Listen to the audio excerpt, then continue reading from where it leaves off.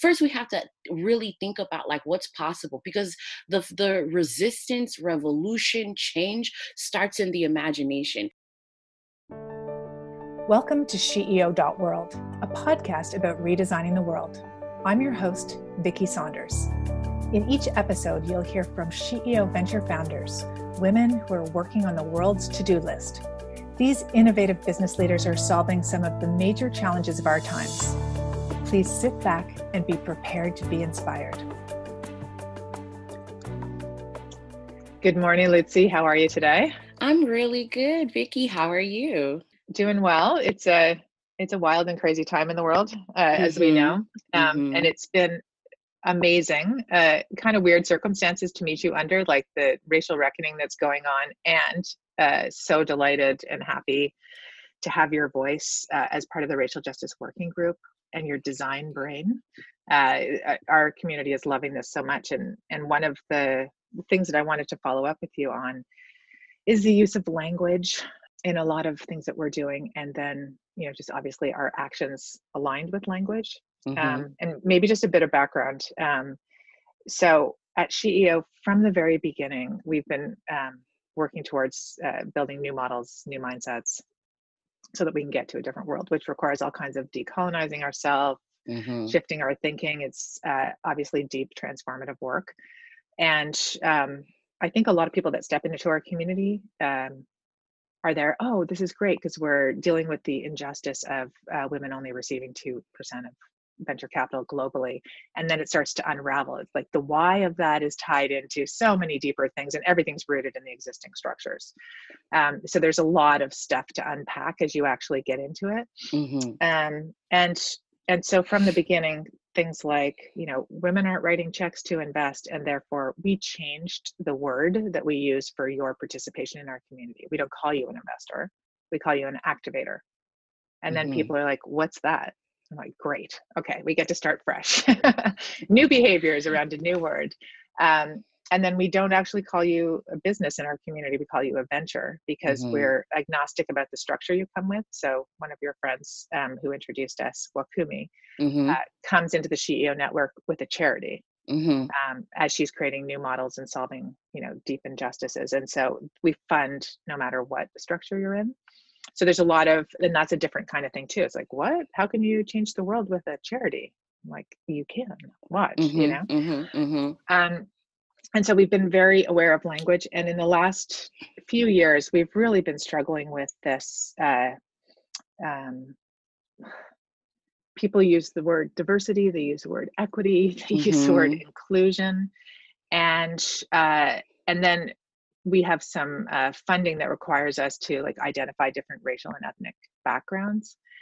And there's so much about it that just doesn't feel right on our team, because we're centering whiteness and everybody else has to check a box. And so maybe we'll just sort of start here with, you blew my mind with something beautiful when we last talked around, people use the word vulnerable populations or marginalized communities. And you came back and you're like, no, people made vulnerable. People placed at the margins. Can you talk a little bit about that language piece and what you witness around this in the social justice space? Yeah, so in the social justice space, the work that we're all trying to do, irrespective of your race and ethnicity in your class, if you come to social justice work, I hope the goal is that you can decenter white supremacy, and you could think about all the ways that you participate in white supremacy, you've colluded with white supremacy, and how white supremacy has socialized you to think about the world in a very specific way, think about yourself, and think about difference. So I am always interested in thinking about, in any situation, in any context, three things. I'm thinking, how can I disrupt white supremacy, dismantle, or divest from white supremacy? And a really big thing in regards to you're already doing this disruption in regards to the language that SheEO is using. And so when we think about marginalized communities, that when we hear that, people are automatically, we're talking about Black people, Indigenous people, Afro-Indigenous people, people of color, which are the vast majority of the world globally. So if the world is globally Black, Indigenous, Afro-Indigenous people of color, how does that then become the margins? The margins of what specifically? And so what I like to think about is like, yes, people placed at the margins because someone is vying for a center. Someone is trying to mass produce a center. They've decided that this is the center and we're going to push these people to the margins. That's number one. And also, people are made vulnerable. I think we forget that poverty, patriarchy, sexism, homophobia, transphobia, these are things that are engineered in architect, that are codified and upheld by systems, structures, thinkings, laws, you name it. And so there's nothing inherently vulnerable about being, or at risk about being, an Indigenous person or being a Black person. The problem is the society that is anti-Black, anti-Indigenous, that puts these folks, makes them vulnerable. So I think it's really important if we're going to disrupt power, if we're going to train ourselves to pay attention to all the invisible power that could be in a context, we have to name and make present what we're being forced to not see. And what we're being forced to not see is all the ways in which communities are being made vulnerable, being put at risk, and being placed at the margins. So for me, when I remix and push the limits of that language, automatically the person who's listening to me is just like, oh, you said that differently. What do you mean by that? Exactly. I want you to really think about the fact that, like, there's nothing inherently deficient about people, quote unquote, who are non-white. Even that language, right? So that language is as if to be the default human position becomes whiteness, and everyone else has to be qualified. Everyone else has to go through the Hunger Games and qualify for the humanity. And it's just like, I get what that language is trying to do, but that language is also trying to uphold white supremacy at the same time. And so I just try to reject. Bell Hook teaches us that language is a place of struggle. How can we be an ethical struggle and principled struggle around our language to think about even how we describe people, how that inadvertently maintains the cages that society puts around these communities. And so, that's where I land. And whenever we can get, and people might think, oh, that's being too creative, that's being too whatever. Yeah, because what is asking us to do, how do we get the people who fund our ventures to think differently about how they're thinking they're going to solve the problem? Exactly. Yeah. I mean, I'm still deeply in a struggle around this personally to share some kind of construct that people can understand the struggle to dismantle this, right? So I did an off the record session last night as a test with Australia and New Zealand activators to try and showcase the rules attached to funding that exist currently and how they keep us the same, or they try to keep us the same. And so it's great, you've got a new model here, and then retrofit it into the existing structures and processes, or there's just literally no funding partners, which many people in our organization experience because we're multi-solving everything together, because it's the only way to do systems transformation. You can't just do one thing. Women. Oh, it's all women? I'm like, no, it's women working on this world's to-do list with debt and they're like, oh, that's too big, right? It's too much to solve. But what's interesting, Vicki? No one would tell Elon Musk that, who just partnered with NASA to a private company just partnered with NASA to get astronauts into the like, no one tells men that. No one tells white men, you're thinking too big, you're thinking unconventionally. No one says that. And so to me, it's just like, whenever people are thinking about giving money to women and femmes and non-binary people, all of a sudden the person giving the money all of a sudden becomes the expert, even though the people they're giving the money to are the actual experts. What would it look like to radically think about funding women, femmes, and gender nonconforming people the way we fund white men, which is we write them blank checks and we allow them to be as big, as bold, as zany, as out the box, and get people to the moon and back, right? And get people to do. So it's just like, what possibilities if people trusted women and femmes and non-binary people to do the same thing? And so this is where we have to like push against. It's just like, we have, first of all, we experience the world in unique ways. Therefore, we have unique ideas of how we can interrupt and how we could disrupt these notions.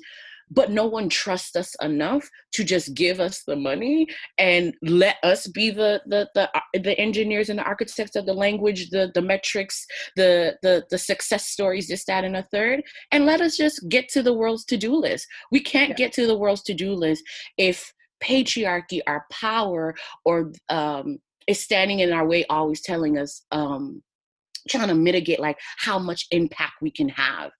And it's so, to me, it's just like, no one tells that to tech dude bros in Silicon Valley or anywhere. And they make good things. And a lot of those venture capital, they flounder within 1 to 3 years. Oh yeah. The success rate is not there. It's all made up, right? It's like performs worse than municipal bonds, like, or on average. So there's not even a reality attached to the narrative. Exactly. It's just very PR'd up and makes it sound like it's a thing. So folks are burning through a lot of money. What would it look like to give people who are put at the margins, made vulnerable, given that kind of money, to think differently and to do differently? And I feel as if we would see a much better success rate than what we see in Silicon Valley right now. Well, yeah. And I mean, we have an example of that. We have 68 ventures we funded who can't get funded in other places, who are outperforming any of their peers. And we have a lot of data on it over the last 5 years. But, you know, the way that we started with this is like so classic too. Okay. So these are amazing ideas and incredible women entrepreneurs who are solving major challenges that are priorities for us. Starts with there. But the way to get people in the door, we said, you're not getting your money back. We literally had to disrupt that. So you contribute $1,100 each. We crowdfund that together and then we loan it out. It's paid back. Huge pay rack rates, and then it's loaned out again. So we had to literally, in order to disrupt your ability to like come in to try something different, we had to have you not expect to get your money back, because then you could actually go on a journey of trying something new without controlling, because there's no control because you're not getting it back. Breathe. Right? Like I designed it that way. And now people are like, wow, this is amazing. Look at the community here. Look how we're all working together. Look how incredible she's doing.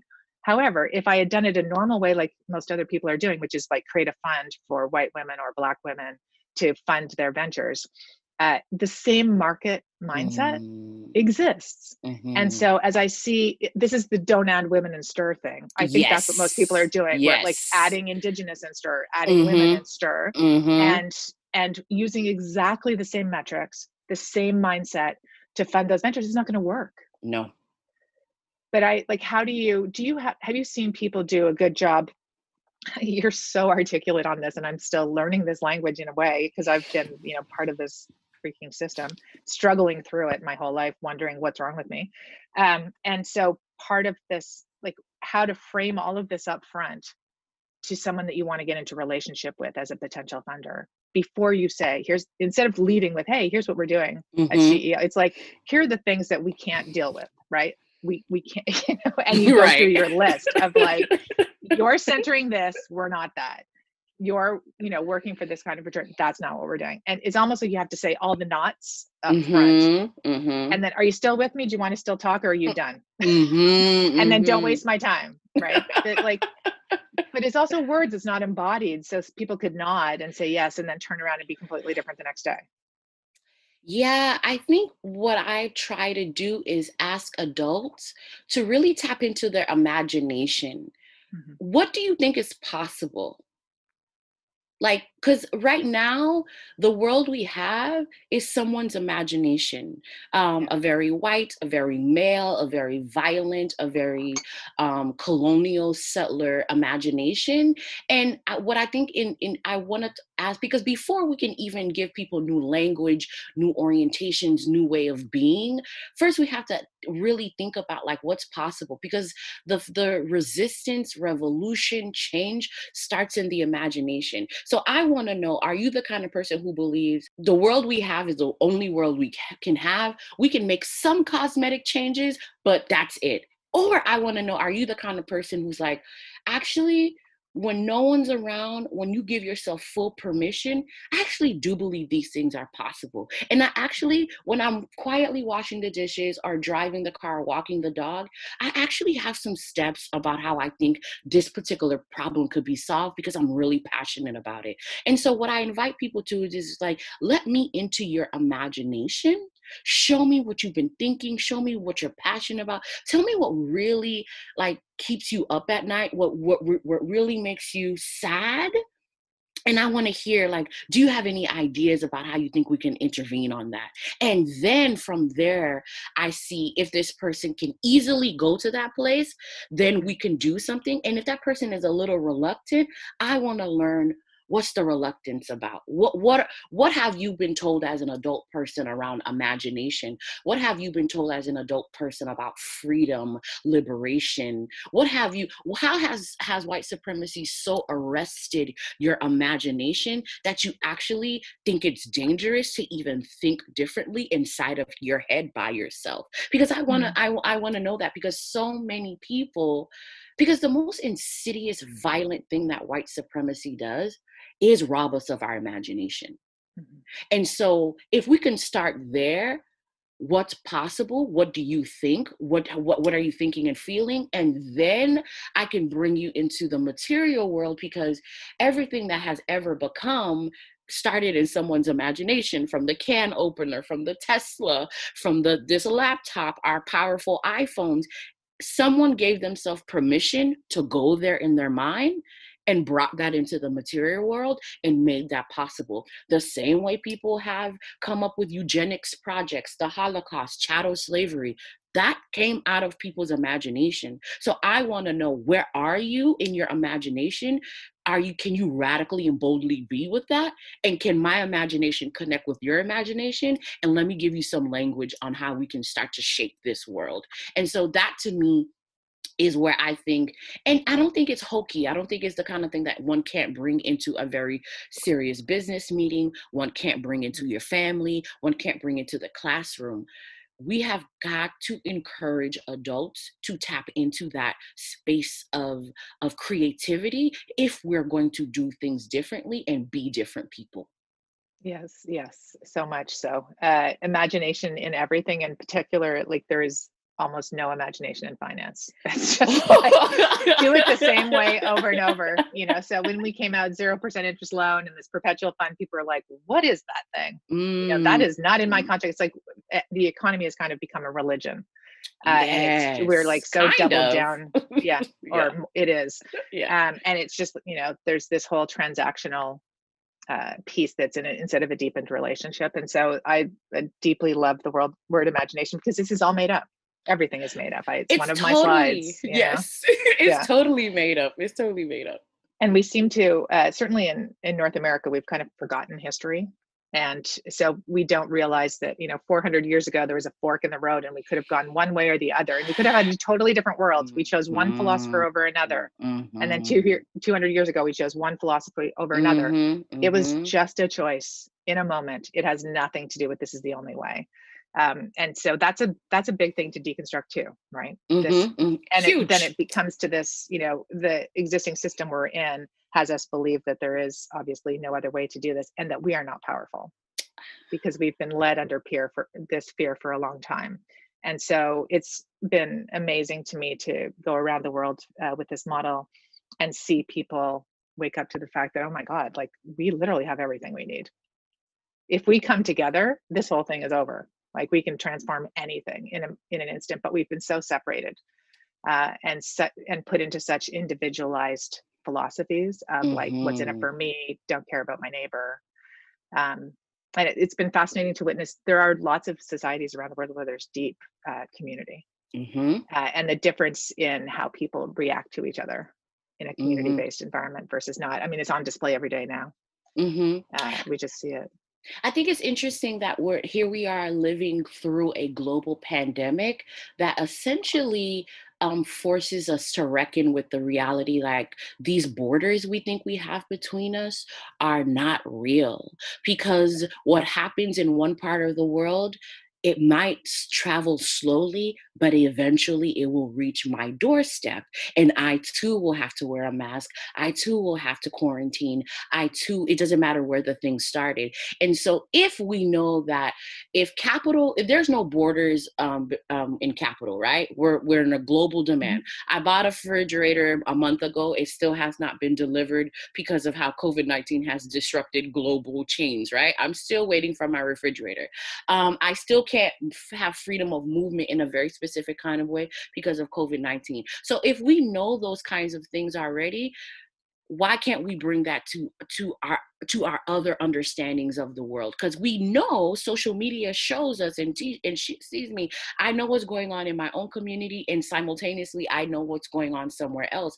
Why can't we take that kind of thinking into other aspects of our life? These borders are not real. And if they're not real, let's dissolve them and let's get to the hard work of building with each other across the globe, because what ails my sister elsewhere will eventually ail me, especially as North Americans and North American women and femmes.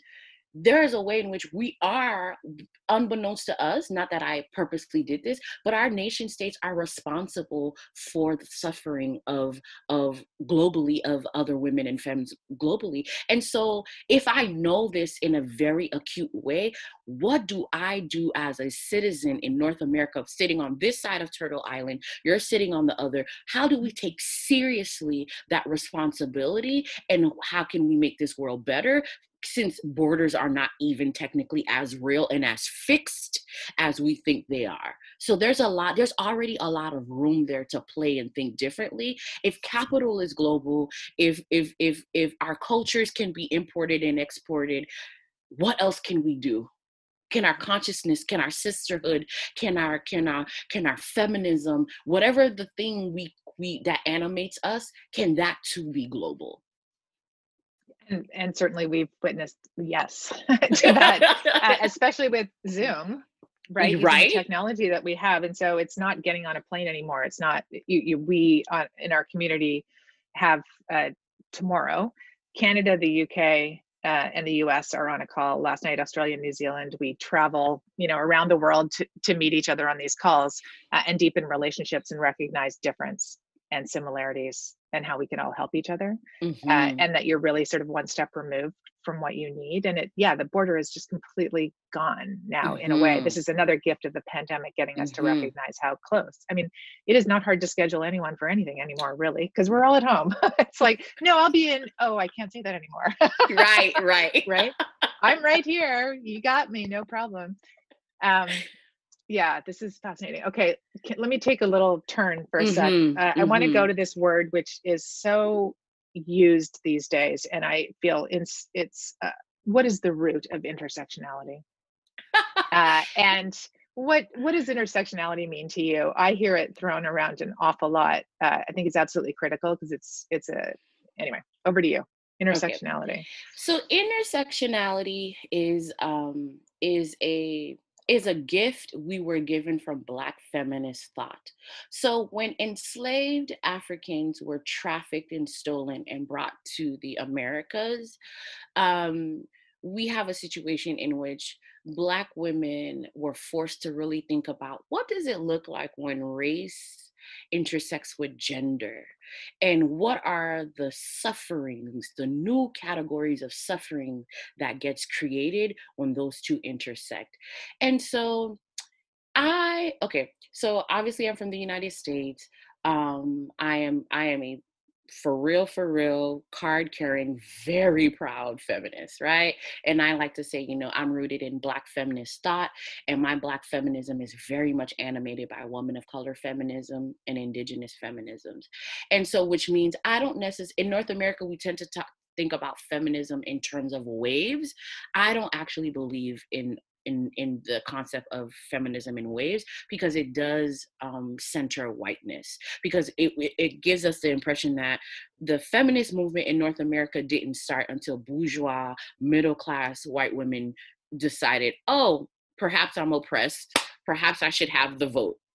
And in 1492, when Christopher Columbus comes to Turtle Island, indigenous women, indigenous folks have been fighting against settler colonialism, which is a very gendered project. And then you have enslaved African who are brought over to the New World, who are having to think very critically about what does it mean when to have your body be taken over essentially by a nation state, to being asked to breed and to uphold a dehumanizing system. Like, what does it mean to think about your body and yourself in that way? And so I think it's really important to start there, because intersectionality has always existed. We have in 1840, I believe, or 1804, I'm really bad with numbers, I will like mix them up. We have Sojourner Truth, who gives a talk at Seneca Falls during a women's movement, a women's gathering, and she's talking about, well, ain't I a woman? Right? Because in that moment, you have these bourgeois white women talking about all of these things. And she's like, hold up. I'm a woman. I've had children. I've been enslaved. How come these sensibilities that we're thinking about women and womanhood does not apply to people like me, who look like me and who are in my conditions? So intersectionality is something that Black women have been theorizing about for the past 180 years. So it's gone from ain't I a woman, it's gone from double jeopardy, that concept, intersecting oppressions. And then in the 1980s, Kimberly Crenshaw, a Black legal scholar, coins the term intersectionality. Essentially, it means when we think about all the social categories, race, class, gender, ability status, citizenship, nationalism, you name it, when they intersect with each other, for certain bodies, it creates new forms of suffering and oppression. So intersectionality asks us to think about what are the different powers at play that is making this person more vulnerable, being put at risk, right? And so literally that's it. How do systems come together and create new forms of suffering? Because again, we're never just talking about race. We're never just talking about gender. We're never just talking about class. These things are not distinct by themselves. They are animated by one another. And so we have to think about, how do we look at that? So again, when a white woman is thinking about, there's a way in which white women, if that white woman is practicing hegemonic white feminism, they're just thinking about gender. How is my gender being impacted in this situation? However, for those of us who do not have racial privilege, we're always thinking about, how is my race interacting with my gender expression? What's going on with my citizenship? Is there a class dynamic here? Is there all those kind of things? So literally, how do we pay attention and train ourselves to think about the simultaneity of these different social categories? And so I understand why some feminists say they call themselves intersectional feminists. Feminism is not an identity. It is an analytical tool. It is a way of looking at power. I get it. Like, some people, they want to signal and want to signal that, oh, I am an anti-racist feminist. I'm thinking of my feminism honors trans people, gender nonconforming people. We don't have to use that word in that way. There's no such thing as an intersectional feminist. It's an analytical tool. How do we use this tool to analyze what's going on? Because that tool allows us to think about, who are we centering right now? Mm-hmm. And how can we make whatever programming, whatever venture, whatever activation, whatever thing that we're building, who are we centering? And what are all the things we have to take seriously if we're going to center these particular people, this particular identity, to ensure that um, this program benefits them the most, because if we can center people at the most who are who are put at the margins, it makes whatever we're building better for everyone. So design theory says when people create something for left-handed people, it ends up really being that much more better for right-handed folks. Why? Because you decentered the starting point, and it made whatever you were creating better for everyone else, even those who are dominant. And so that is what intersectionality forces us to think about. It's not an identity. It's really important. It's a tool that all feminists should use, but we should never forget that Black feminism is what gave us that, because of what Black feminists had to survive under chattel slavery. And the beautiful thing about intersectionality is, like, once you understand the groundwork of it, we can take an international approach. It can be used. It does travel to other places and other cultures, but we could still be faithful to its starting point. We don't have to obscure and erase Black people, Black women at the center, to make it more internationalist. So that is something I'm really, really passionate about, because this is the thing this thing already exists, has already been gifted to us by Black feminist thinkers to disrupt and think about power differently. Yeah, I mean, to me, it's that's fascinating, because I feel like as you're sharing that and taking us on a journey through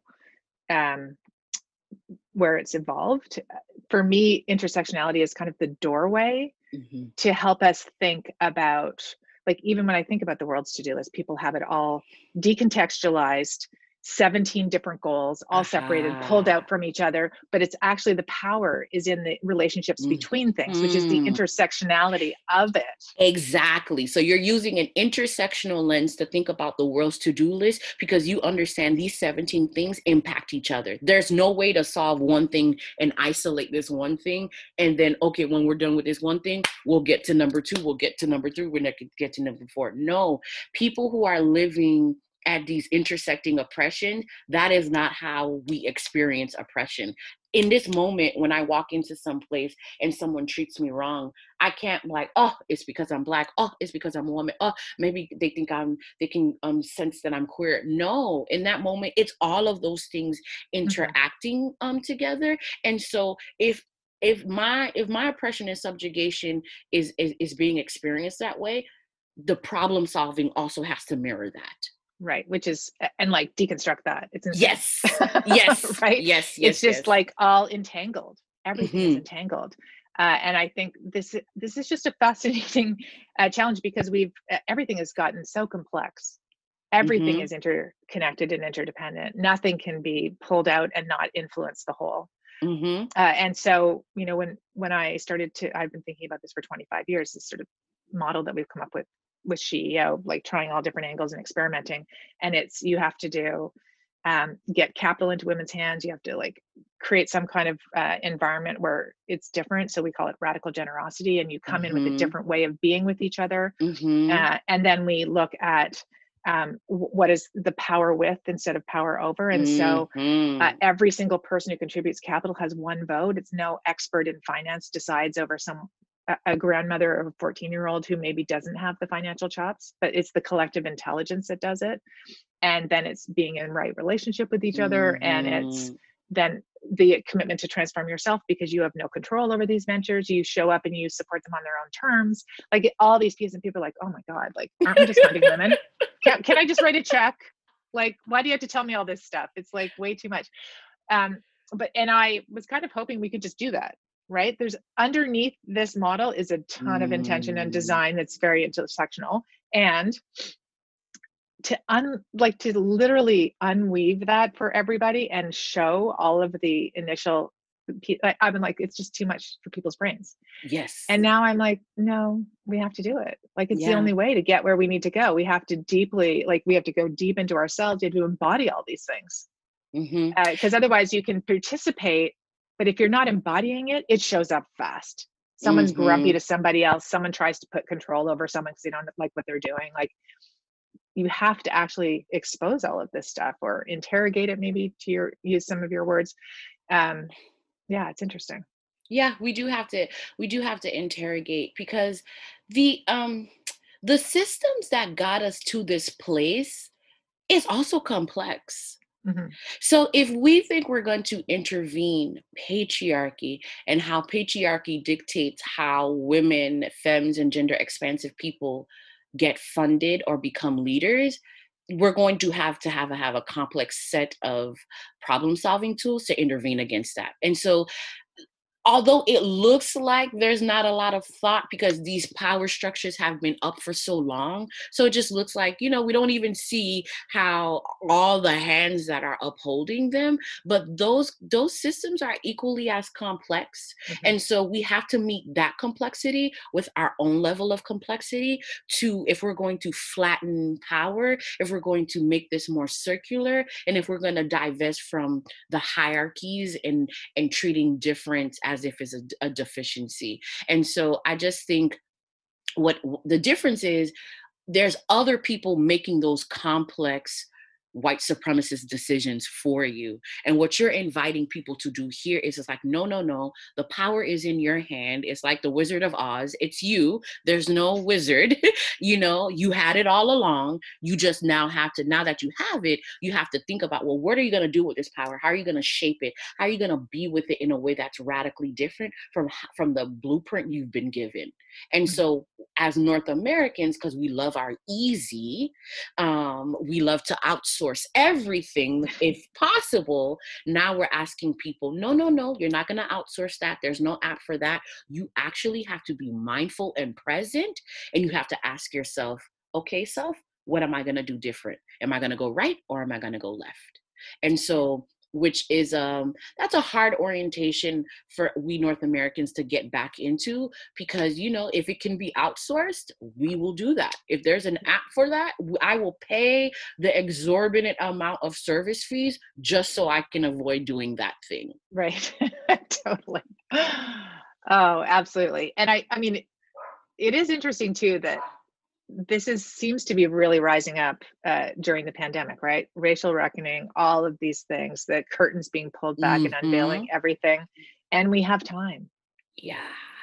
right? We are not overscheduled like normal, or maybe some people Mm-hmm. are. Mm-hmm. But we have time to actually do that Mm-hmm. and to show up. Mm-hmm. And to our moment of technology that allows us to connect with those who have it. That's still a big issue in some places. And so, um, as we are working through this, one of the challenges that we've been having is so I talked to you about this a little bit before. Mm-hmm. Naming Mm-hmm. all of the identities, and I'm like, I've got my hands all like lined up, right?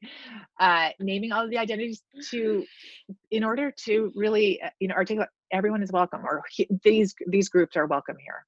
So you have interesting language around this, and each time I talk to you, I feel like you're using different words too, because we're evolving, right? Like Yes. language, Yes. each week you're like, oh, okay, I'm not going to say that anymore. I'm changing it Right. to this. And I think last week you said, don't say BIPOC, say Black, Indigenous, Afro-Indigenous, people of color. And then at the end of the sentence, you said this week.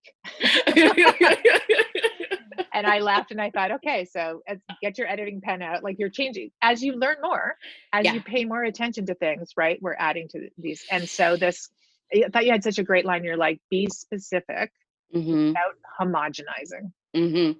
I Yeah. really love that. Yeah, it's really important for us to be specific without homogenizing. So, BIPOC, people of color, beautiful terms when we're thinking about spaces, right? But when we're thinking about, if I'm writing a white paper, if I'm writing something specific, if I'm writing a report for someone, I think in those spaces, it is just better to think about, well, who does this thing that I'm talking about, what identities does it seek to center? And for me, um, um, BIPOC doesn't quite land for me. Now, for some people, they love it. It works really well. But as I'm thinking about it, especially from a North American context, there is a way sometimes we like to do is like Black people over here, Indigenous people over here. And sometimes I think BIPOC is inadvertently making it seem like there's a border between those two, and Mm. forgetting that there are, first of all, there are indigenous people wherever there have been people, right? And right now we're just talking about indigenous folks to North America, but like Black people are indigenous to a place. There are all sorts of indigenous people. So just even our concept of indigeneity, we have to be really careful that we're not like, when we think of indigeneity, that we're not only thinking about one kind of person, one kind of body. So that's number one. Number two, forgetting that, especially like I'm here in South Florida, the Seminole tribe came to be of indigenous people partnering with Black folk. And so that is how that tribe came to be. So that's really powerful. So right there, there's no border, there's no fixed border between Black people and indigenous people in that way. And so for me, I think BIPOC, I see what it's trying to do, but it misses, but what if you're Afro-Indigenous? What about those people? And so for me, when I'm thinking, how do I think? Okay, I'm thinking about Black people, indigenous people, Afro-Indigenous people, and people of color. For me, it's not a sexy acronym, right? But it works for me because I'm not actually trying to be sexy or efficient in my language. What I'm trying to be is effective. And what I'm trying to be is clear in my language. And this is where I would say my ancestral mentor, Audre Lorde, becomes really important in this way. It's just like thinking about how do we talk about difference in a way that doesn't ask any one group to obscure themselves or make themselves smaller for our benefit, whatever that benefit is. And so in a world of acronyms, in the world of efficiency, in the world of we're trying to fit everything within these characters, I am actually rejecting the impulse to cut corners. And I'm actually, okay, let's list the people out. Let's list the identities, comma, comma, comma, comma, comma, because that's important. And that is how that is how I ensure that I keep myself honest and engage in a feminist ethic of who do I mean? Who am I talking to? And again, intersectionality does ask us to be specific. When we're talking about colonialism, we're talking about colonialism. When we're talking about nationalism, we're talking about nationalism. When we're talking about race, we're talking about race. When we're talking about class, we can't use these words as umbrella terms and switch them out when we want, because it actually causes harm. We need to be clear about what is the harm that we're talking to, what's the thing that we're trying to disrupt, who are the people that we're trying to center, in those kinds of ways. And so for me, that's important to my feminist ethic. Like I said, like I don't have no alternative acronym to BIPOC, but what I do have is, who are we talking about? Like, even when we're talking about LGBTQIA, right? Which is, sometimes I get a little annoyed when that's being spoken about, because if you're talking about gay men, you're talking about lesbians, or if you're talking about cis queer folks, just say that. Because there are times when we're only talking about cis queer folks and people will haphazardly throw in the T, but we're actually not talking about the T. We're actually not talking about that. So if we're fancy people with our fancy English language, fancy degrees and everything, let's take the time to be clear. Who and what are we talking about? And so the pandemic has been forcing me to really slow down and be like, wait, Lutze. This is internet speak. What do you mean? Mm-hmm.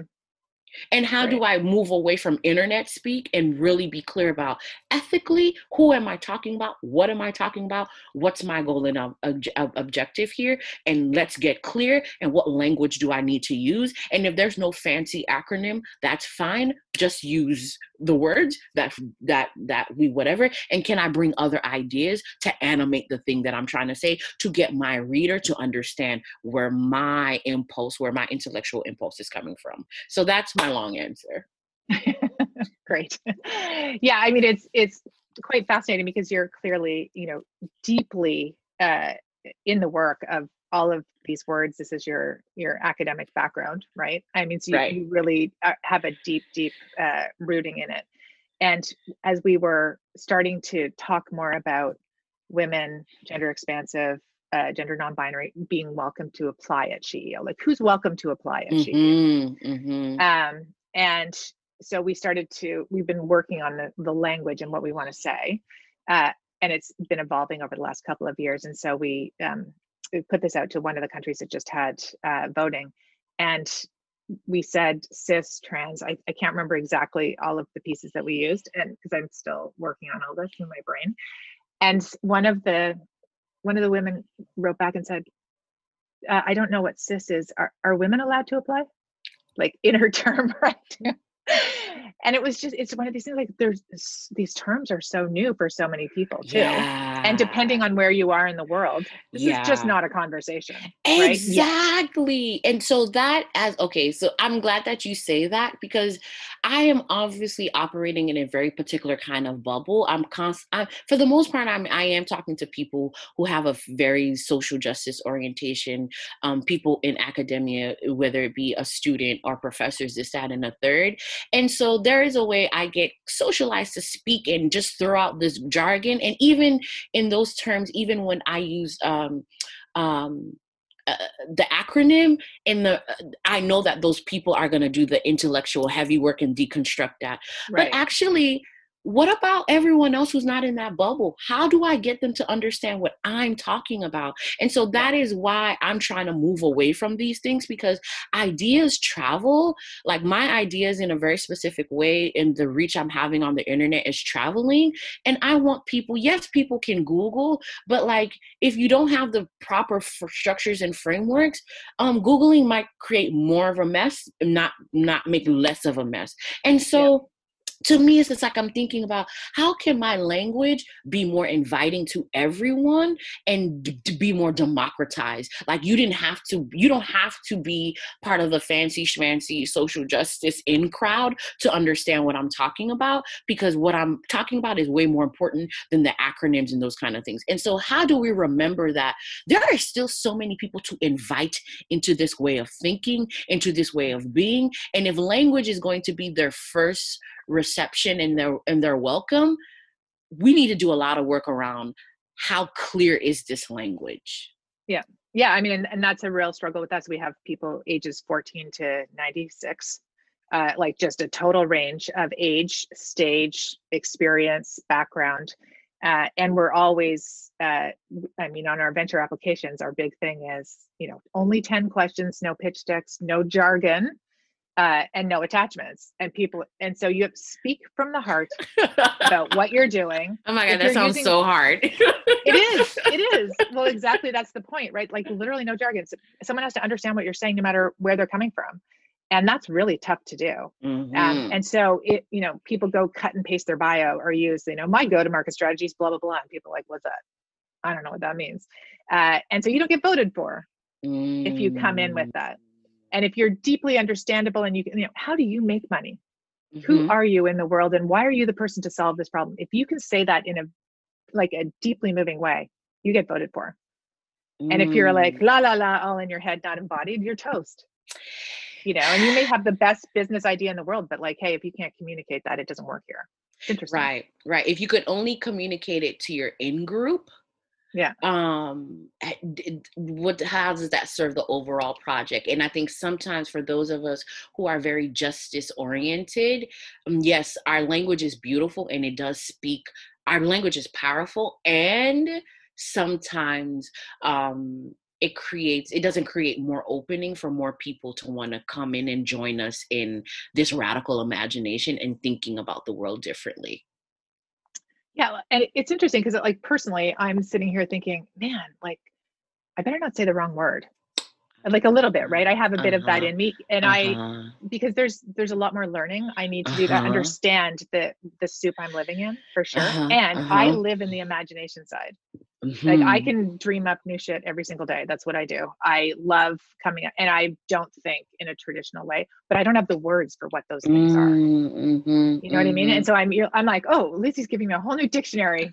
I'm really learning different words. Like I just this phrase of like, decolonization is not a metaphor, you said to me last week. And I like deconstructed the crap out of that, trying to understand what that meant. Right. It didn't flow to me immediately into oh yeah, I get that. I had to think about that. And what does she mean by metaphor? And what does she mean by, it's because it is to your point. We're living in different bubbles. Yeah. And how do we, And so if we know we live in a very interdependent world. There are not a lot of borders. Borders are not real and fixed the way we think. What does it look like that even when I'm using all of these different words, how can we set up a parameter that we can be in right relationship with each other, that even if you did use the wrong word, I would just be like, no, Vicki, not that word, but this word, or let's think about it differently. Let's do those kind of things. It's like, how do we change, like, I guess what I'm trying to say, we've all been socialized in this white supremacist world. I am a little maybe far ahead on my journey. That doesn't mean I'm not constantly having to deconstruct. And the reason why if you talk to me week to week, month to month, you might hear different shifting, is because I'm taking seriously, I am in a practice of self-reflecting about, am I clear? Am I as clear as I can be right now in this moment, right? And so because I understand how deeply I am swimming in the waters of white supremacy and how that's dictated my language. However, in thinking about how I want my language to be open and clear, I also want to think about, how do I invite people to actually ask me questions? It's like, you use this word, why? Why you use this phrase, like, I've never heard that phrase. What do you think and feel about that phrase? Not that I'm trying to create some difference or hierarchy, or like I'm over here, you're over here. I actually want people to do mental gymnastics when they're talking to me, so that I leave impressions upon them, so that they're thinking about things differently. And I do want people to be like, Lutze girl, what are you talking about? What do you mean by that? And because we're building. So if we're gonna build a new world, you have to ask me your imagination. Invite me into your imagination, and I'll invite you into mine. Invite me into your lexicon, and I'll invite you into my. And let's see, what can we make together? Because that's the hard thing about this social justice thing. Because for some of us who are a little bit more adept at this language, I'm not trying to create a distance between myself and my audience and the people I want to build with. I genuinely want to build with people. And how do we all call on our courage to be like, I don't understand that word you just used, because no matter how clear I'm trying to be, I'm also like operating from here. I don't know what's clear for other people. And so I hope we all can like really call on our courage to ask people, your language in this moment is probably creating a border when you're probably trying to create a bridge. I want people to be like, girl, let the bridge down. Like, explain that a little bit more for me, because I don't want to recreate these borders with like this, because again, as someone who's getting closer to becoming Dr. Segu, I'm not really interested in being that pretentious and that ridiculous. Right. Yeah, well, and for me, like, this is the underlying piece of this concept of radical generosity that we have at CEO. Like, if you assume, like, when you come into our network, you're signing on to practice that. And so if we are in relationship together, in the spirit of radical generosity, I feel way safer saying stuff. Yeah. You know what I mean? And so that's the thinking underneath the philosophy that we use. And so, and you used the word, which is absolutely the beautiful word, courage. Yeah. Yeah. You know that it's like, if you step into that, you will be deeply rewarded in a deeper relationship with Lutze. Yes. Learning more about our intersectionality and how we can together ripple that out to the collective communities that we're working with and have a bigger impact. And so, like every day I do exactly the same thing. It's why I noticed with you, the changing of words is like, last week you said this and our one-liner changed again. Did we just change our one-liner, Saunders? What are you doing? Because I'm putting it out there to see what gets impact, what comes back. Exactly. Where do I get a feedback loop? Oh, okay, that's resonating. That thing isn't. Like, it's just not resonating. And which is why the change of it, because it's about the transformation. Right. And it's about understanding. All of this is about the transformation and understanding and getting into relationship. And if people aren't resonating, you have to shift yourself, shift your language, try and figure out what that is to unlock that deeper relationship. I mean, that for me is everything. It's like, if we can get into deep relationship and we can create these spaces that, radically generous spaces, I'll use instead of safe, because I know that's not a word that works for a lot of people, then we can actually show up a little bit differently. Yes. There's permission to actually bring out the imagination that isn't safe to say sometimes, or bring out the question mark I have no idea what you just said. But yeah, it requires some relationship building. This is our second call. I'm like into you. I'm like really, I'm stretched in our conversations, which I really love. Yeah. And it leaves me with lots of questions, and it leaves me with lots of things to explore. Well, I mean, that's why I'm the social justice doula, right? I'm literally trying to doula folks into new ways and being transformed. And again, whenever I can be in these conversations, it forces me to be like, before I pick up this word, is this the most clear I can be? It's in this moment. Because again, I'm married to my transformation and my evolution, not my ideas. Ideas come and go. And if I am if I'm serious about engaging with active learning, ideas are supposed to come and go. So I don't take it personally when an idea I had last week has outgrown itself this week. I don't take that personally at all. So I'm okay with letting stuff go and trying on new things and practicing new ways of being. Like, I'm totally okay with that. Awesome. Okay, well, on that note, to be continued.